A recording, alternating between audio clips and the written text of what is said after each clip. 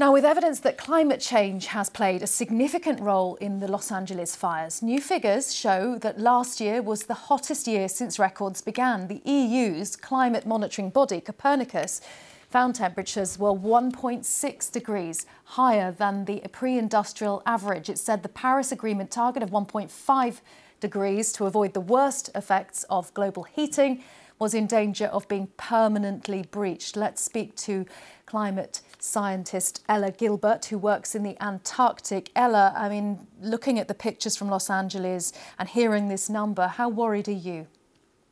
Yeah, I mean, the report you just showed was really heart-wrenching, and it shows exactly what's at stake here and exactly what we're talking about. I mean, scientists like me are quite used to seeing the numbers and seeing the data, but it's quite rare that you get such a compelling and emotional way to relate those numbers to what it actually means for people and their lives.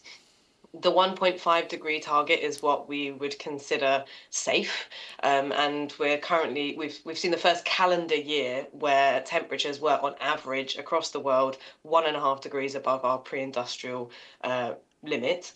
That doesn't necessarily mean that we've breached the Paris Agreement, because that's a more multi-year average, but it means that we're well on the way to it. And actually, we're already seeing really devastating extreme events like the wildfires in LA, like the floods we saw in Valencia last year, like the changes that we're seeing in Antarctica. We had really, really low sea ice last year and the year before, and it demonstrates how comprehensively we are changing our climate for the worse.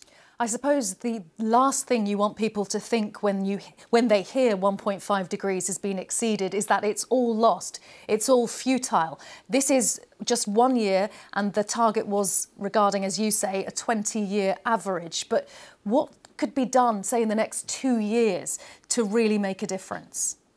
Absolutely, and every single fraction of a degree of warming makes a difference, and every little difference that we can make that reduces emissions makes a difference. It basically means that every action that we can take, whether that's urging governments to take stronger action to reduce national or international carbon emissions, that matters. Individual actions, all of those matter.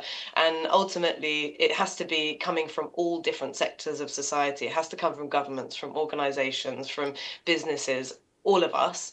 And every single fraction of a degree makes a difference towards that target. And it's really clear from the sorts of events that we've seen in LA or elsewhere last year that every single tenth of a degree makes a difference for the number of extreme events, the number of fatalities, the number of houses lost. All of these things matter, and there are tangible actions that we can take. We know what we need to do. We need to reduce emissions. We need to implement adaptation plans so that we know what to do in the response to these sorts of events. We know what we need to do, and it's just a matter of actually doing it. In 5 seconds, it's not too late then, Ella Gilbert? It's not too late. It's never too late to take action. OK, thank you very much for your time, Ella Gilbert, climate scientist.